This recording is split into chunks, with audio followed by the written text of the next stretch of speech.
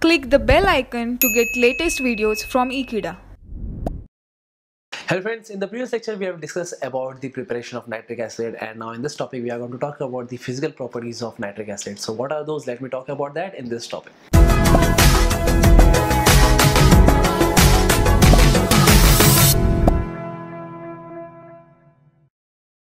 So friends, now let me talk about the physical properties of nitric acid. So talking about the physical nature first. So it is basically a pure nitric acid is basically colorless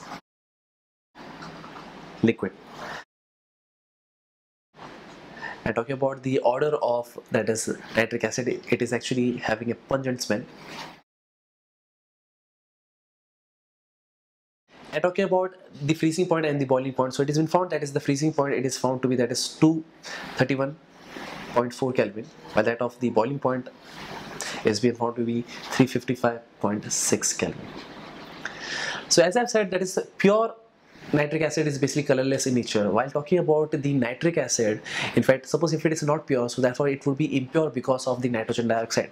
So that's the reason that most of the nitric acid that we can see in our laboratory is basically yellow in color, because they have a mixture of nitrogen dioxide, and that's it. And talking about the other physical properties, obviously it is very much harsh to our skin, and hence it can produce bad impact on our skin as well as on our eyes also. So that's it for now to understand that is the physical properties of nitric acid, and that's it. So thank you friends for watching this video. I hope you have understood this video very clearly, and I hope I'll see you next time. Till then, don't forget to subscribe Ekeeda channel. Thank you so much.